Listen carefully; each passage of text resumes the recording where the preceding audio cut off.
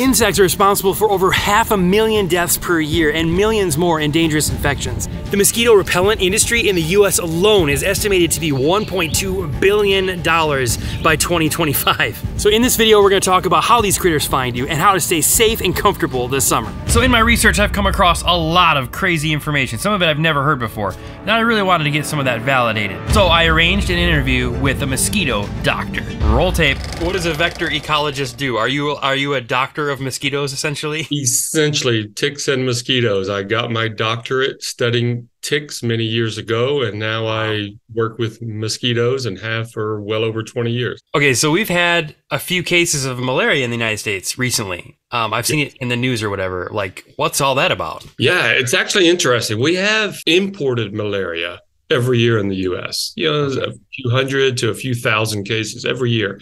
But this is the first time in nearly 20 years it's locally acquired.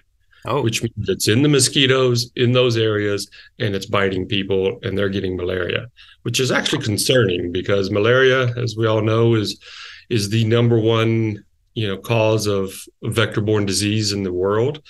There are malaria vectors, which are anopheline mosquitoes, all over the U.S. So it could be an extremely serious situation if it gets out of those very local areas it's currently at. Mosquitoes can carry chikungunya, Zika virus, dengue fever, malaria, all these really, really nasty things. And there's actually nonprofits that are supplying bug nets as fast as they can for people to keep them from getting malaria and dying. Mosquitoes can use chemical cues to find you, like the carbon dioxide that you exhale, ammonia, lactic acid, all of these different compounds they're actually able to sense from like 100 yards away. One of the first things a long-range attractant is carbon dioxide. So as you exhale, every time you exhale, you're attracting mosquitoes to you because you're exhaling carbon dioxide. Oh. And that's something that will drift, for many, many hundreds of feet, and they'll find you. They'll realize there's an animal and they come looking for you. So the first way they find you is actually by smell. And the best way I've found to defeat that is with thermacell, and they are the sponsor of this video. This device creates a 15-foot radius around where you are. I've used this thing in super, super deep woods for over 10 years. I've been using these. So how they work is they have a butane canister inside of them. And when you turn this on and you hit the igniter 3 times, it starts, and that creates the warmth required to diffuse the repellent in the area. And these pads are refillable, so you just slip them in there and you're good to go. Because they're crazy lightweight, you can take them on camping trips, throw them in a backpack. These repel mosquitoes without using DEET or lotions on your skin whatsoever. Thermacells, they actually have a good active ingredient in them. They're either alethrin, prelethrin, or I think it's metafluthrin. Those are synthetic pyrethroids that we know control mosquitoes and will repel mosquitoes. So in that regard, I like it because the theory is sound. You're releasing a very small amount, but they are EPA approved. These are EPA approved products. The thermacells are EPA approved. So that means they've been tested, they've been studied, they've done human testing, so they are safe to use. So these are safe for pets and humans alike. If you don't like putting lotion or sprays on your skin, you should definitely try one of these things out. So my 2 favorite products right now for thermacell are the MR300. This is like the portable backpacking, hunting, camping, fishing solution. And the patio version. This is awesome for just sticking on the patio at home, and then it protects the whole area that you're in. These things are dead simple to use. You just take the pad and you put it inside of the thermacell like that, and then they come with a little butane cartridge. So you just screw it in the bottom like this, and then you put the cap back on it, and the switch you flip on in the front, the on position, and you hit this button 3 times. That's the igniter. You can verify that it's on by looking through the sight glass in the top, and there's a little ember that's glowing. And to turn it off, all you gotta do is just flick the switch. That's it. Another way mosquitoes find you is with body heat. Warm-blooded animals like humans, dogs, deer, we all emit a heat signature that they can pick up on. Another very good attractant is heat. So again, when you start thinking about personal attractiveness, everybody has slightly different body heat signatures.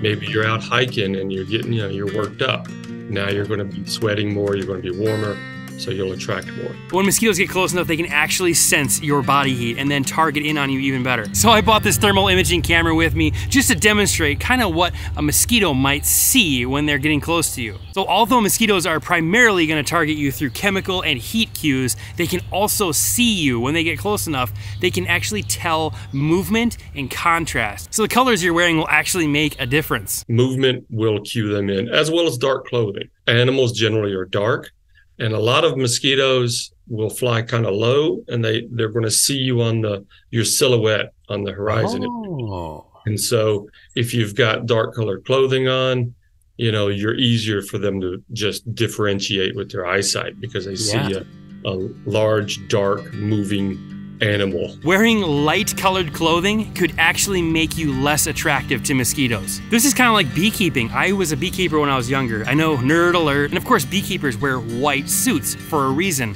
because bees get really ticked when they see dark things. So if mosquitoes really love you, then maybe just try wearing some lighter clothing too. And something that surprised me in my research was that mosquitoes are actually drawn to movement. They can see movement. I used to think that if I would just stay moving, the mosquitoes would not be able to find me as easily. But as it turns out, they can actually see you moving and they target in on that. So if you stay still, they're much less likely to target you. But if you're standing still, then all that carbon dioxide is just building up around you. So their primary targeting mechanism is still going to be effective. So what can we do to stay more comfortable outdoors? Well, I would say get a thermacell for sure. Try them out. If you're into camping or hiking or just sitting around on a patio somewhere, then these things are a no-brainer. Second of all, you can treat your clothing with permethrin. I am a huge advocate of this. Get some permethrin spray your clothes with it, let them dry, you're good to go. It's really effective against ticks and spiders. Third, you can put on Picardin lotion or DEET spray, and that's really gonna help as well. Some of the 100% DEET repellents, in my opinion, are too strong. There's a lot of studies to show that anything above 30% DEET, you really don't get any better repellency from. So when you get up to the 50, 70, or 100% repellent, that's when you start to see allergic reactions, skin reactions that people talk about, and they get very concerned. Then you've got similar things that may have like the citronella or a lot of the essential oils in them. Those, I think, are much less repellent. I won't say they don't work, but they're not nearly as effective. Fourth, get rid of the standing water in your yard. If you have a bunch of buckets full of nasty water, dump them out, because those are going to be breeding grounds for mosquitoes. You can do things to avoid making mosquitoes on your own property, certainly.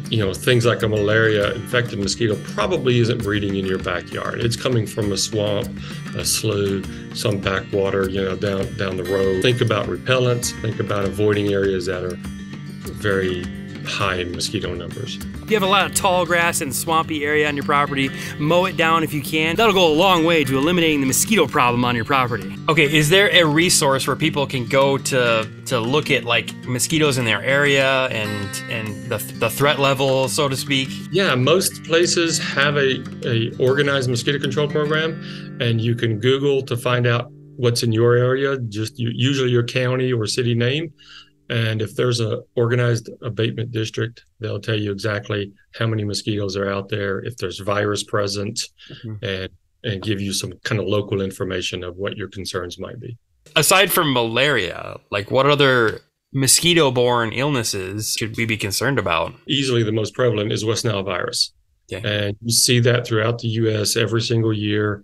I would be concerned with West Nile virus always. Other than that, Eastern Equine Encephalitis is a serious disease to get, especially for children, infants. No matter how good your mosquito control program is, there are going to be mosquitoes. We don't do mosquito eradication. You can't get rid of them all. So there's always mosquitoes. Do what you can to avoid the mosquitoes. Well, I hope you found that useful, or at least entertaining. We'll see you later.